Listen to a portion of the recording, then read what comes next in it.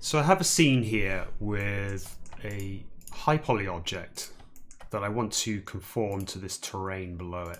And then between the two, I have a subdivided plane that's the same size as my high poly object. I'm going to select my high poly object and I'm going to come over to the modifier tab, which is the spanner there, and I'm going to add a surface deform modifier to it.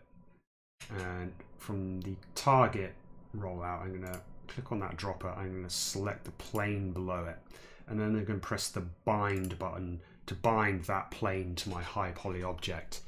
Then I'm going to select the plane below and come back to the modifier tab, and we're going to add a shrink wrap to that plane. And then we are simply going to change the wrap method to project, and we are going to click negative there, and we're going to select as our target the terrain, and our high poly object now conforms to the terrain below it. And we can use the offset to maybe make it sit a bit lower, something like that.